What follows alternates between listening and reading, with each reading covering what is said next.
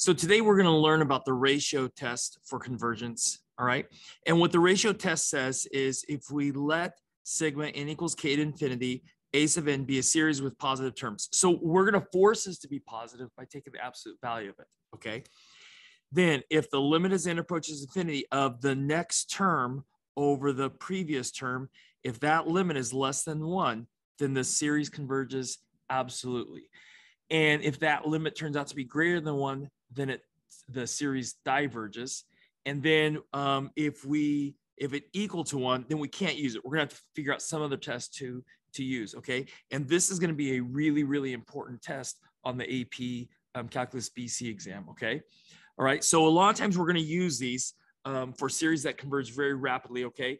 And so things that involve factorials and exponentials. So those are the two of the things that grow the fastest. So when we have these exponentials or when we have factorials, you probably want to be thinking in the back of your head, hey, maybe I want to use the ratio test to test for convergence or not. Okay. All right. So let's look at some simplifying of some different expressions next. So for this first expression, n factorial over n plus 1 factorial, recall that this one is 1 bigger. So really, this becomes n factorial over n plus 1. And then the next one would be n factorial. So if we take n factorial and multiply it by n plus 1, then we have n plus 1 factorial. And so right here, my n factorials would cancel. And this would make 1 over n plus 1. And so that simplifies to this. Okay. So this is another example of factorial. Okay. So this is n plus 5. So this one's going to be larger than this one. So we're going to have an n plus 5. And remember, this is going to reduce by 1, right? So then we'd have n plus 4. And then we'd have n plus 3, and then all the rest, right? So n plus 3 factorial. And then this would be n plus 3 factorial in the denominator. So this n plus 3 factorial cancels with this n plus 3 factorial. And so what we'd be left with is n plus 5 times n plus 4. So this reduces to this, okay? Exponentials, okay, so when we have the same bases like this with 7, right, what we can do is we can subtract our exponents. So this really becomes 7 to the n plus 1 minus n. Okay, so we have n minus n, that'd be just 0, right? So we'd have 7 to the first, which is really just 7. So this one simplifies to 7. This one, okay, becomes, since they're both base e, this becomes e to the n minus n plus 2, because that's the exponent for the denominator. And so this becomes e to the n minus 2, or e to the negative 2, which means 1 over e squared. Okay, so this one becomes 1 over e squared. So we're going to need to use this type of simplifying when we go to do the ratio test. Okay, so that's why I point this out to you and make you get a little bit better at it just by looking at these simple problems. All right, so let's go use the ratio test. So here we have a series that involves exponential and factorial. All right, so this is a prime candidate. When you see something like this, okay, prime for using the ratio test. Okay, that's what you should think about using in a problem with this. Okay, so here we go. So the limit as n approaches infinity of the absolute value of a sub n plus 1 over a sub n, right? And what does that equal in this problem? Okay, so this becomes the limit as n approaches infinity, a sub n plus 1. Well, so we're going to have a complex fraction here. Okay, and so this becomes 2 to the n plus 1 over, and then this would be n plus 1 factorial. And then the denominator would be 2 to the n over n factorial. And we're taking the absolute value of that. Okay, so I realized we could deal with the complex fraction, but really what we have here is a fraction divided by another fraction. So this is really elementary school math, right? When you divided two fractions, what you did is you multiplied by the reciprocal of the fraction you were dividing by, which in this case is this 2 to the n over n factorial. So what happens is this becomes a simpler version of this becomes the limit as n approaches infinity of the absolute value of 2 to the n plus 1 over n plus 1 factorial times, and then this n factorial becomes because it's the denominator here, now it becomes the numerator, n factorial, and this numerator becomes the denominator, so 2 to the n.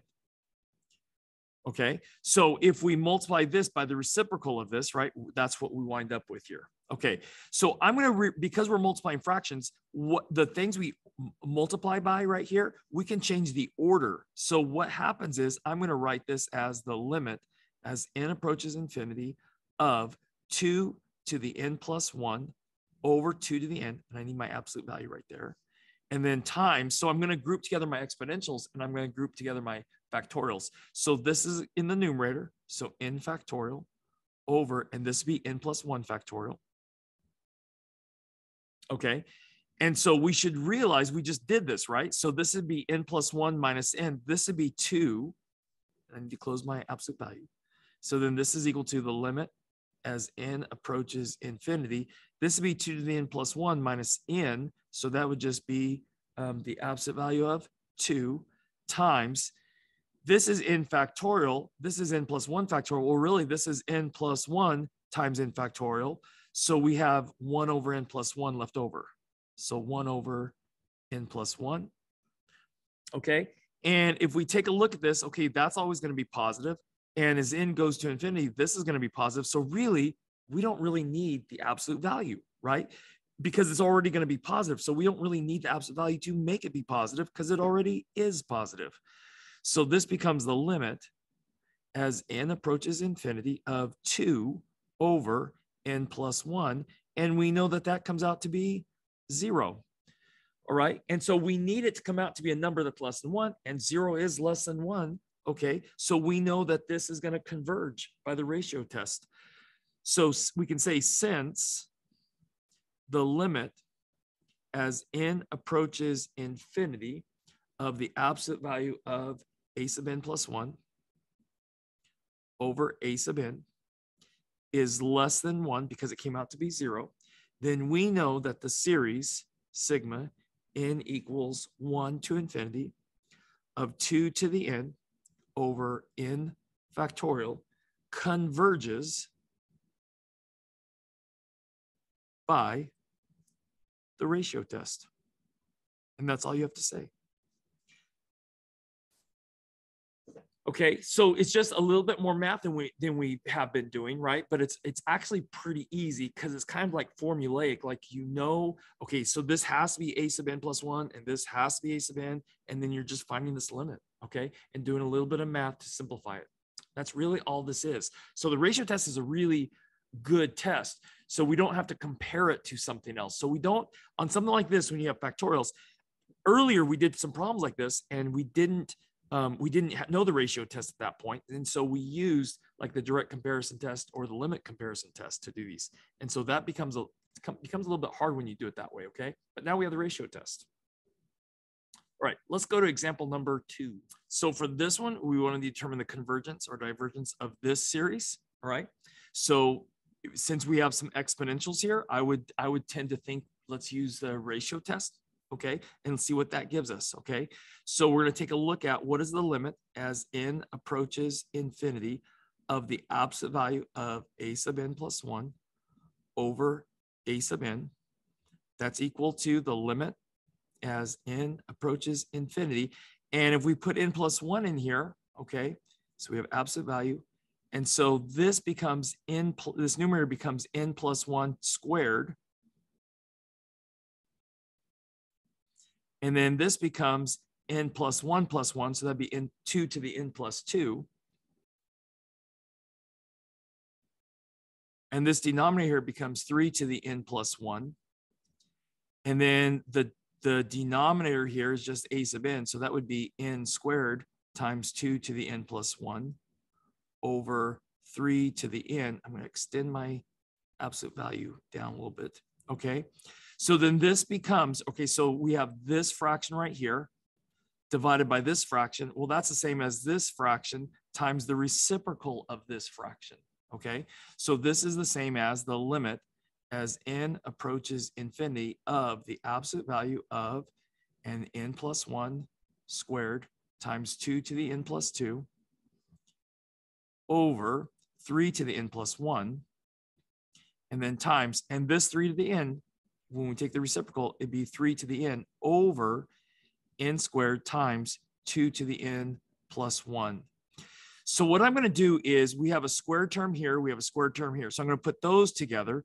I'm going to put my base 2's together, and I'm going to put my base 3's together. So I'm going to write this as 3 separate fractions. So this becomes the limit as n approaches infinity of n plus 1 squared over n squared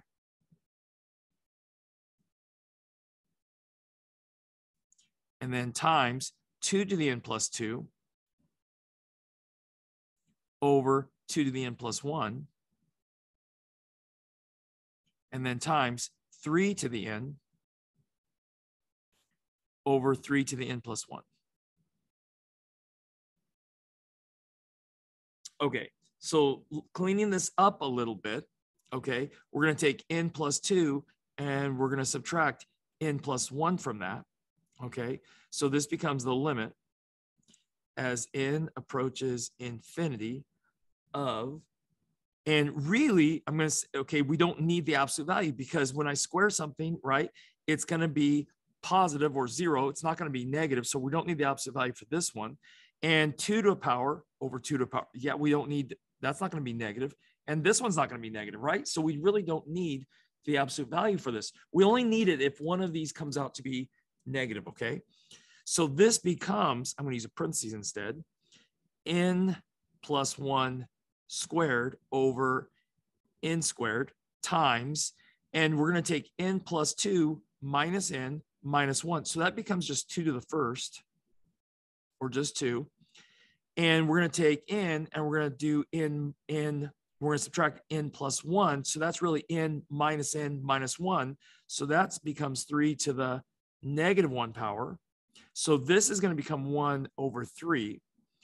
So that means this is the limit as n approaches infinity of n plus 1 squared over n squared times 2 times 1 over 3. Okay, so if we expanded this, the term with the biggest magnitude is going to be n squared over an n squared. So if I go the limit as n approaches infinity, this is going to become 1 times 2 and then times 1/3. So this really is just 1 times 2 times 1/3, which turns out to be 2/3, which is less than 1, which means the series converges. Okay, so we could say since the limit as n approaches infinity of a sub n plus 1 over a sub n is less than 1, by that, and showing all this work, we now know that the series, the original series, sigma n equals 0 to infinity of n squared times 2 to the n plus 1 over 3 to the n converges by the ratio test.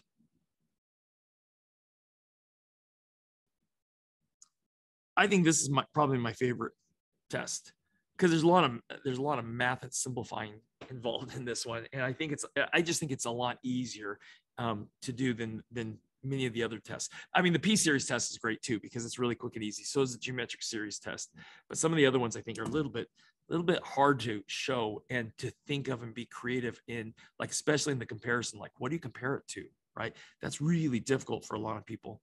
All right. Okay, so let's go on to example number 3. So for this next problem, we want to determine the convergence or divergence of this series. So we have n to the n power, right? So that's not an exponential necessarily, but we have a variable in the exponent, right? So and we also have this factorial. So we probably should be thinking, let's try the ratio test and see what happens, because this is kind of like an exponential, but it's not really an exponential because this base right here would have to be a number for it to be an exponential. So let's take a look and see, okay, what happens with something like this, okay? So here we go. So let's take the limit. Let's apply this ratio test. The limit as n approaches infinity of the absolute value of a sub n plus 1 over a sub n. Okay, so in this case, this base right here is going to be n plus 1, and the exponent is going to be n plus 1, and then the factorial is going to be n plus 1. So this becomes the limit as n approaches infinity, big absolute value, big fraction bar, okay?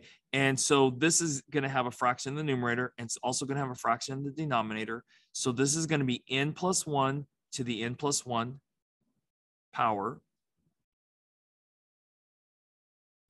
And over, and then this would be n plus 1 factorial. And then this denominator here would be n to the n over n factorial. And then I got to close my absolute value. Okay, so once again, this is a fraction divided by a fraction. So I'm going to change that to multiplication. So this becomes the limit as n approaches infinity of the absolute value of n plus 1 to the n plus 1 power over n plus 1 factorial, and then times. And so because I'm going to change this to multiplication, this is now going to be my numerator, and n to the n is going to be my denominator. So I'm going to write this as n factorial over n to the n power. So what I'm going to do is I'm going to group my factorials. I'm going to put those together, and I'm going to put these two together as separate fractions, okay? So then this becomes the limit as n approaches infinity of the absolute value of n plus 1 to the n plus 1 power over n to the n, and then multiply that by n factorial over n plus 1 factorial. And we should realize that if we drop this by 1, that would give us n factorial, right? So this could be rewritten as n plus 1 times n factorial, and then our n factorials would cancel, okay? And this one can be rewritten as n plus 1 to the n. So when do we add exponents? It's when we have the bases that are the same, right? So we have a base of n plus 1 to the n, and then multiply that by n plus 1 to the first. So this becomes the limit as n to the as n approaches infinity of this right here becomes n plus 1 to the n times n plus 1 to the first, which is just n plus 1, over n to the n, and then times that by, again, this is n plus 1 times n factorial. So that becomes 1 over n plus 1. And if you take a look, this n plus 1 is going to cancel with this n plus 1. So we're going to be left with this over this times 1. And really, if you start to look at this, okay, so this can't be negative. This exponent can't be negative. This can't be negative. This can't be like this will not be negative. So we actually can remove the absolute values too. Okay, so this becomes the limit as n approaches infinity of, and it becomes n plus 1 to the n over n to the n.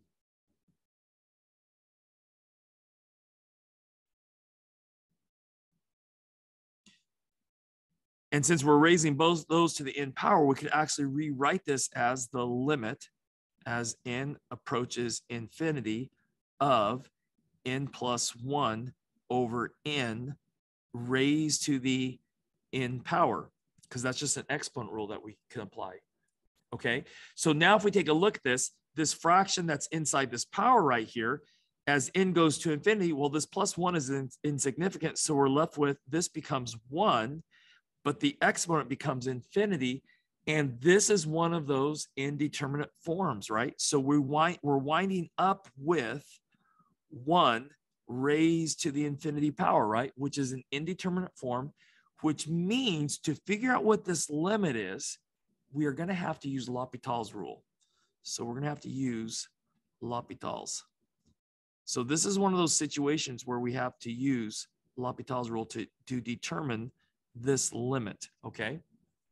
All right, so I'm gonna scoot down a little bit, and we're gonna do L'Hopital's down a little bit lower, okay? And we're gonna figure all that out. Okay, so one of the things we do when we have one of these indeterminate forms like this, right, where it's a power indeterminate form, we're gonna have to get this power out of there, right? So we're gonna call this our function, but replacing n with x, okay? So let me slide down a little bit. Okay, we're not even going to worry about this right now. We're just worried about figuring out this limit. Okay, we're not, like the convergence is off the table right now. Let's just worry about figuring out what this limit is. Okay, so what we're going to do is we're going to let f of x equal this, but instead of n's, we're going to have x's. Okay, so x plus 1 over x, right? And raise that to the x power. All right. Now, what we have to do is we got to get this x down out of this exponent, right? And we need to create a ratio in order to determine L'Hopital's rule. Okay. So to get this exponent down, what I'm going to have to do to this f of x is I'm going to have to take the natural log of both sides. So that makes natural log of f of x is equal to, if I take the natural log of this side, this x can be brought down, and we have x times ln of x plus 1 over x. Okay, I need a ratio though, right? That's what I need. I need a ratio, not a product, but every product could be written as a ratio. So if we take this and multiply this by 1 over x over 1 over x, this x and this x are going to cancel, and I'm going to be left with a denominator of 1 over x. I'll be left with this denominator. So that makes ln of f of x equal to the natural log of x plus 1 over x over 1 over x. And so we have this, right? So what happens, okay, so now we want to find this limit. Okay, because if you recall, we can rewrite this as e to the ln and keeping the same function. So I'm going to show that in a minute, okay? But what we have to do when we have L'Hopital's rule like this, what we have to do is the limit as x approaches infinity of this function, which means we've got to do this one, okay? So we got to figure out this limit, which is the limit as x approaches infinity of this. Okay, so with that said, we're going to take the limit as x approaches infinity of ln of f of x. That's equivalent to over here in saying that the limit as x approaches infinity of ln of x plus 1 over x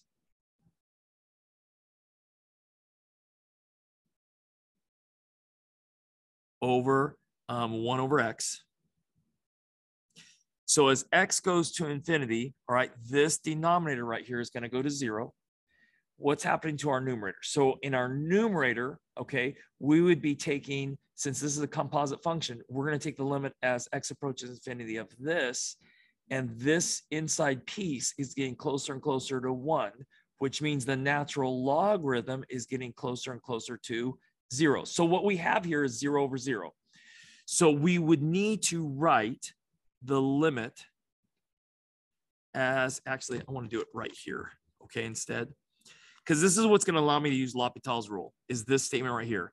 So we know that the limit as x approaches infinity of ln of x plus 1 over x, that's equal to 0.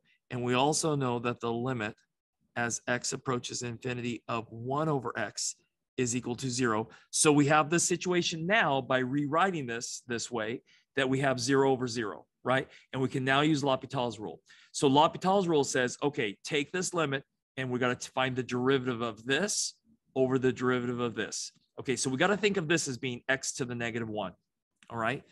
So I'm going to just draw a little arrow here. This is x to the negative 1 power.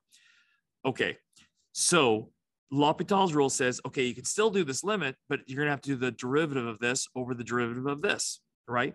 And so the limit as x approaches infinity of the derivative of ln would be 1 over what we're taking the natural log of. So that would be 1 over x plus 1 over x. Okay, so I'm gonna write it that way. Okay, even though this is gonna get ugly really fast. Okay, so hang in there. All right, just hang in there. So what we're gonna have is 1 over x plus 1 over x. That's simply the derivative of ln. And now inside that, we got to use the chain rule. So now we're going to take the derivative of this. Well, the derivative of this, I'd have to apply the quotient rule. Okay. So the derivative of the top would be 1 times the bottom, which is x, minus the top, which is x plus 1, times the derivative of the bottom, which would just be 1 over this bottom squared, all over. And remember, we had 1 over x here, right? So that makes the derivative of 1 over x is really the derivative of x to the negative 1. So that'd be negative 1 x to the negative 2 power. Okay. So cleaning this up, this numerator is x, and then this would be minus x and minus 1. So this numerator would become negative 1. So the limit as x approaches infinity. So this numerator becomes negative 1.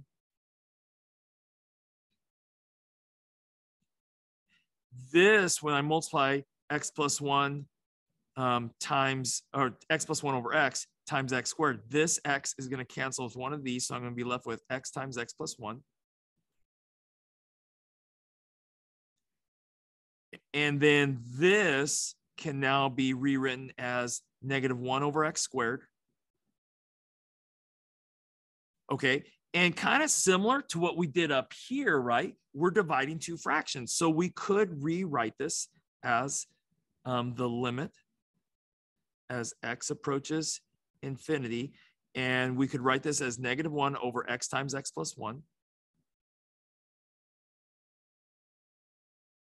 And then multiply that by x squared over negative 1. So what happens here is our negative 1's cancel. This x right here cancels with one of these. So I'm going to be left with x over x plus 1. So that makes this the limit as x approaches infinity of, and it becomes x over x plus 1. Well, as the limit as x approaches infinity of this one, well, this plus 1 is insignificant. So we have really x over x. So this limit winds up being, I'm going to slide it up a little bit. This limit winds up being equal to 1. Well, now you're at the point thinking probably, well, what the heck? Where do we go from there, right? Okay, so why did we go about doing all this? Okay, we're really trying to find this limit, right? So way back up here, we're trying to find this one, right? Find this limit right here, which is really this one right here, right? It's just this is with x's and this is with n's, okay? So back to this, we are going to write the limit as x approaches infinity of x plus 1 over x raised to the x power. Okay, recall that's what we had up here, right? And here we were calling that function f of x. So really this is f of x. Okay, so that creates this, the limit as x approaches infinity of f of x. But we can rewrite f of x with an ln as long as I also use base e, right? That's still going to be f of x. So this winds up equaling the limit as x approaches infinity of e to the ln of f of x. So this is why right here, because we're going to be able to rewrite it like this. This is still f of x, right? This is still f of x, which is f of x here, and f of x here was this. And this is the same as right up here, right? Okay. And so this is going to allow me to say, okay, this is equal to, and since this is a composite function, we can take e raised to the limit as x approaches infinity of ln of f of x. And that was why up here, we're doing all this work to figure out this limit. because we knew we could come back, or we should have known, we could come back and write it like this. Okay, so this whole limit, yada, yada, yada, right? This came all down here, all this, and this came out to be 1. So what we're saying here by writing all of this, right? All of this logic that we used right here, this becomes 1. So this exponent right here becomes 1. This is e to the first, which is e. So we did all that work to show back up at the top that the limit as n approaches infinity, right, which is the same as what we did right here, right down here, it comes out to be e. So we know this limit right here comes out to be e. And we know e is a number, we should know e is 2.7, yada, yada, yada, right? But it's what's important is e is a number that's bigger than 1, right?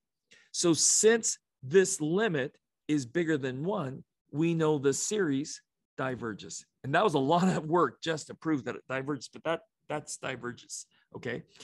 So back up here, I'm going to draw a line through all this because this was all my finding the limit process, right? So right here, so since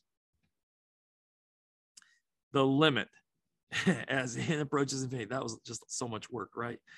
A sub n plus 1 over a sub n is greater than 1, right? It's bigger than 1 because e is bigger than 1, okay?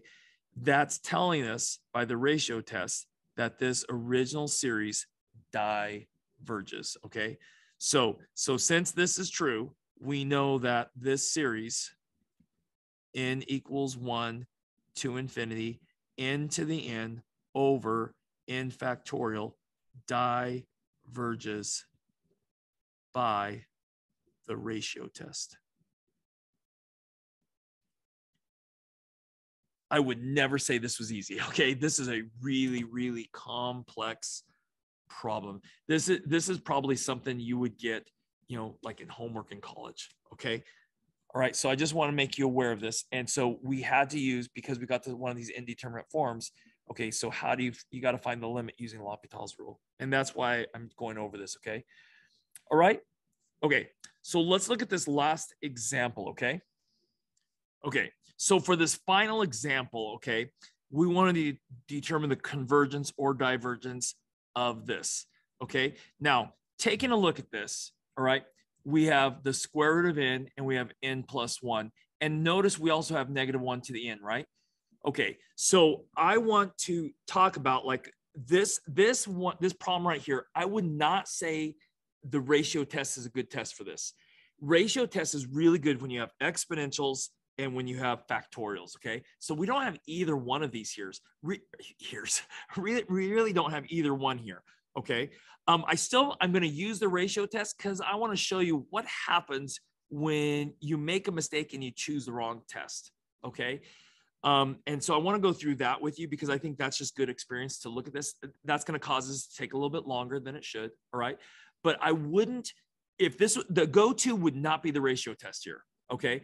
This is more like maybe the P-series test or something. Maybe you could rewrite it and then maybe a limit comparison test or something like that.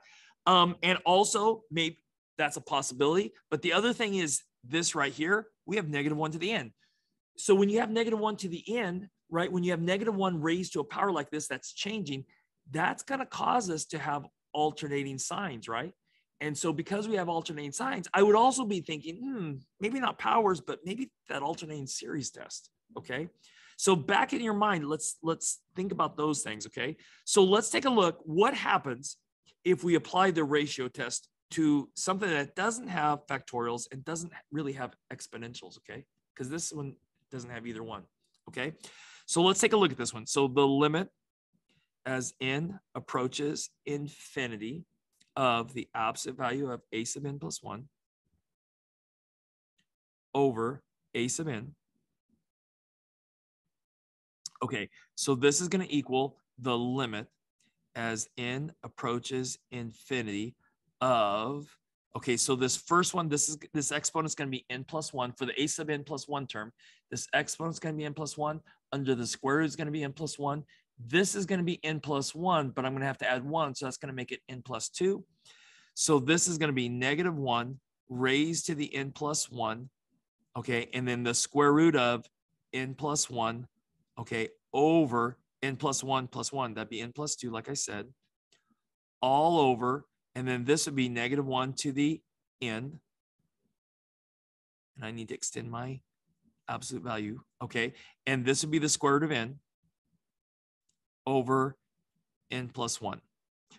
Okay. Because we're taking the absolute value of it, right? This negative 1, this is going to cause some of the terms to be negative, right? And this one's going to cause some of the terms to be negative. We can actually ignore that because we're actually taking the absolute value, right? Because if we take the absolute value of it, doesn't matter. It's going to be positive, right? So that we can just throw these out.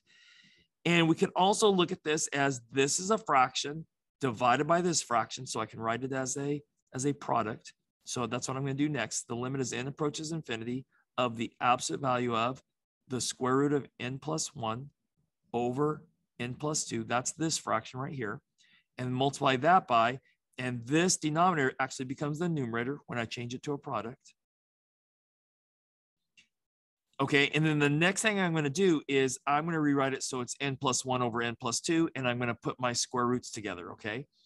So that makes this the limit as n approaches infinity of the absolute value of the square root of n plus 1 over the square root of n times n plus 1 over n plus 2.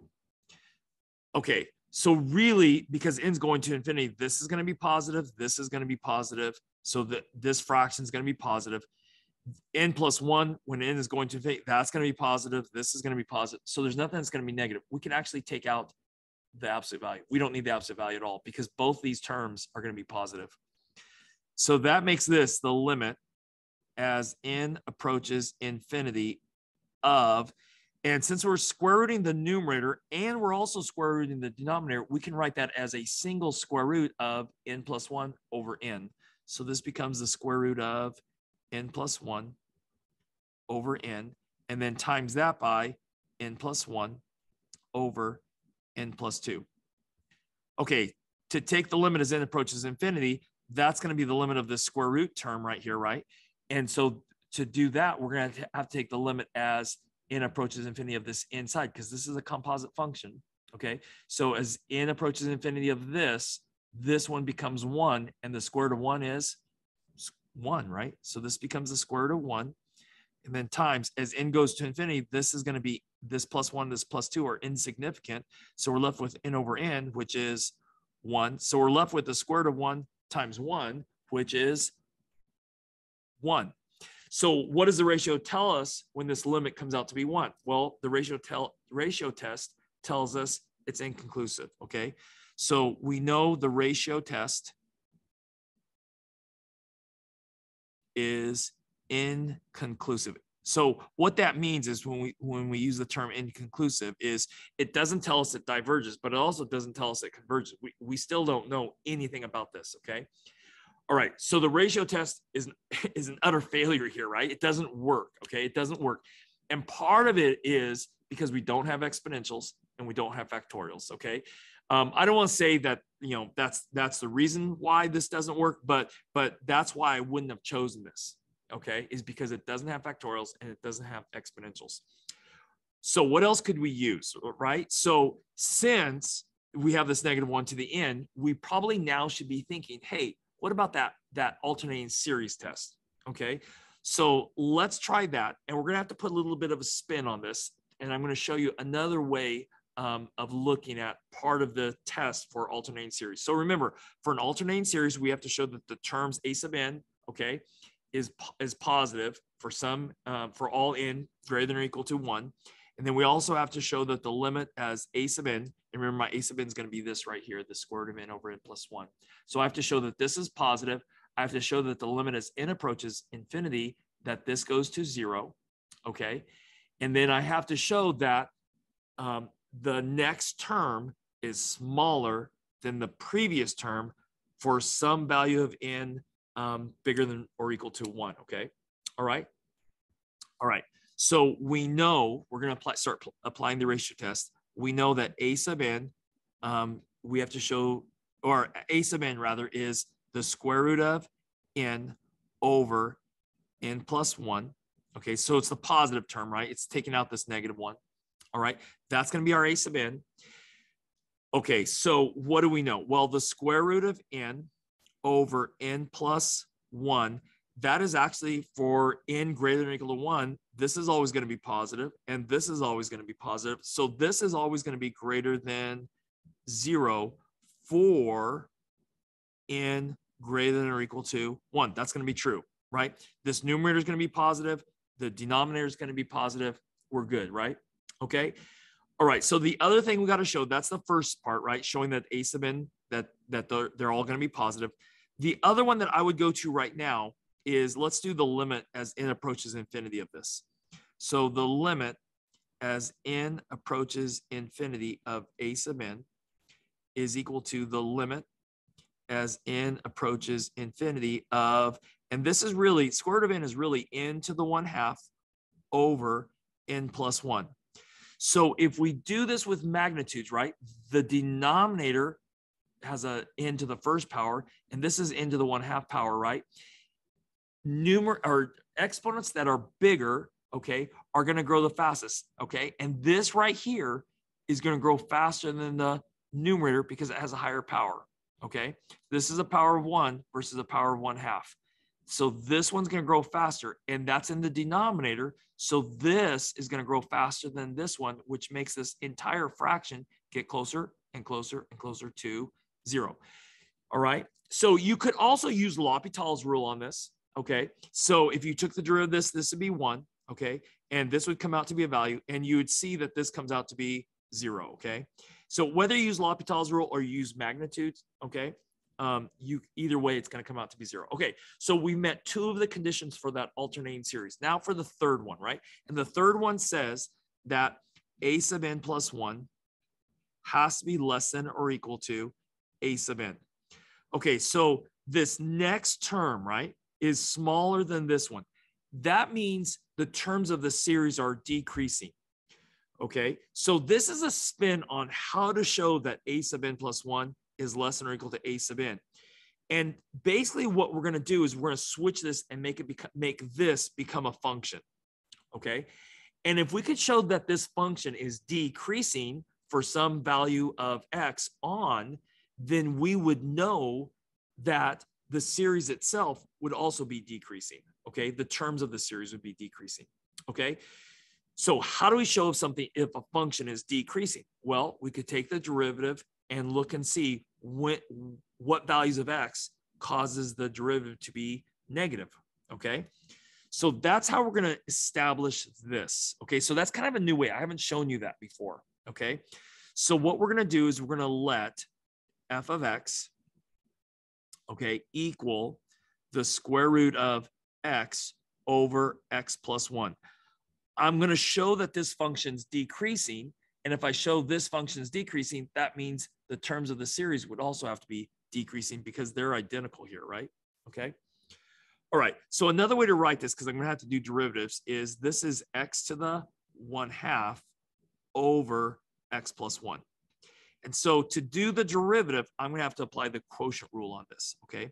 So f prime of x would equal, the derivative of the top here would be 1/2 x to the negative 1/2, right? Because I'm going to have to subtract 1 from this. So that'd be 1/2 x to the negative 1/2 times the denominator, which is x plus 1.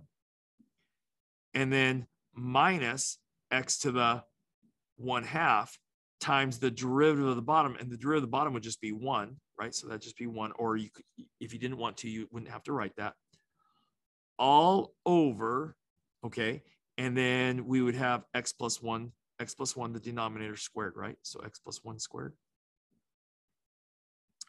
Okay, so this exponent right here on this x right here is 2 over 2, right? It's 1. So if I distribute this, right, this one with the x and this with the 1, okay, I get f prime of x is equal to, and this would be 1/2 x to the 1/2, right? Because this would be 2 over 2, because we'd add the exponents. This is 2 over 2 with negative 1/2 makes positive 1/2. And then plus 1/2 x to the negative 1/2.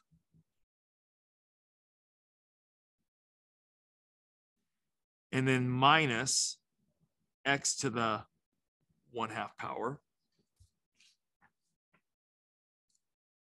all over x plus 1 squared. Okay, so this is really, well, out of these three, right, the smaller of these is x to the negative 1/2. I could, okay, factor that out if I wanted to, okay?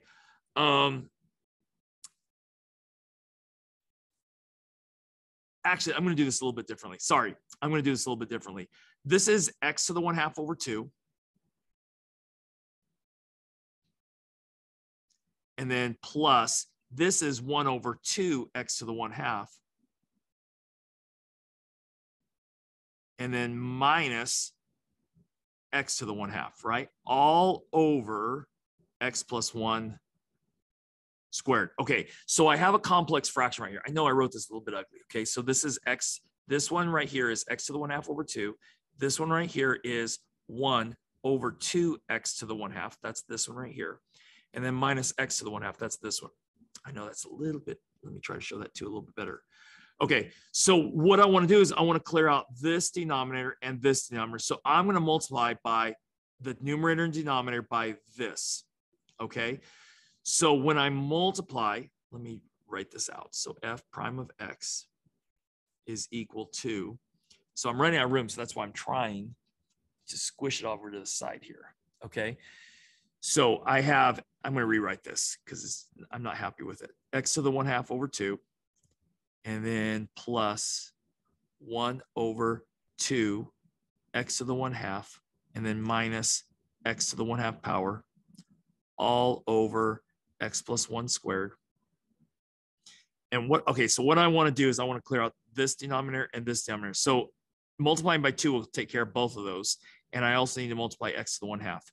So I'm going to multiply by 2x to the 1/2 over 2x to the 1/2, because that's my version of 1. That will get rid of both of these denominators, okay? So if I multiply this first fraction by 2x to the 1/2, my 2's are going to cancel. I'm left with x to the 1/2 times x to the 1/2, which would be x to the first. So f prime of x is equal to x plus, and then this is going to be 1. And then minus, then when here I'd have x to the 1/2 times 2x to the 1/2. That would give me minus 2x.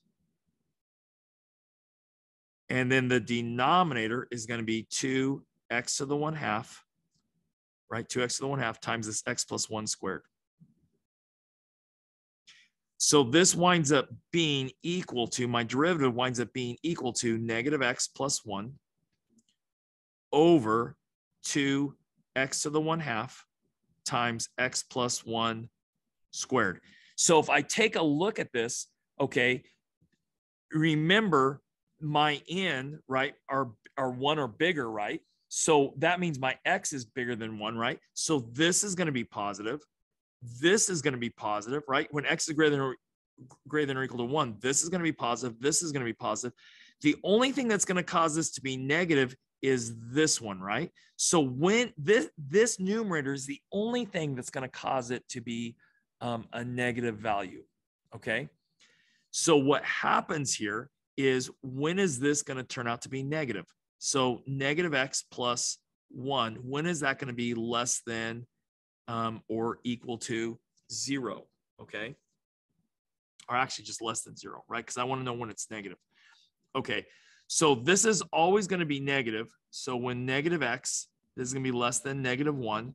And so I'm going to divide both sides by negative 1, which is going to change the direction of the standard inequality. So this is going to happen when x is greater than 1. Whenever x is greater than 1, that's telling us that this original function, right, the derivative is going to be negative, which tells us when x is greater than 1, this function up here is always going to be decreasing. So since we replaced our series with this function, and this function is decreasing, that in turn means the series is decreasing, And that means a sub n plus 1 is less than or equal to a sub n. And that's a way in which we can show that this is true. So this is true for n. Here it's x, but really n is greater than 1. So basically our series is always going to be decreasing, right? And since our series is decreasing, that means a sub n plus 1 is always going to be smaller than a sub n. So we establish this by looking at and seeing that and showing that it's decreasing, okay? So we show that a sub n is positive. We showed that the limit as n approaches infinity of a sub n is equal to 0. And we also showed that a sub n plus 1 is less than or equal to a sub n for n greater than 1. Okay, so we've established all these things. So what does that tell us? That tells us that this original series is converging. So we can say this, right? So it's really this right here, this, and this is the third thing that we need in order to establish that we can use the alternating series to show that this series is converging. Okay, so what we can say here is that sigma n equals 1 to infinity of -1 to the n. Let me slide it up. So -1 to the n. I'm just writing the series that was above. Okay, the square root of n over n plus 1 converges by the alternating series test.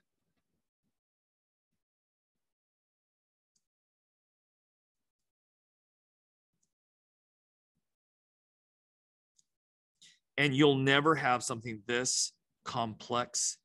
Either one of these last two, you won't have something this complex on the AP exam, okay? Because you run out of time, right? Okay, so this converges by the alternating series test.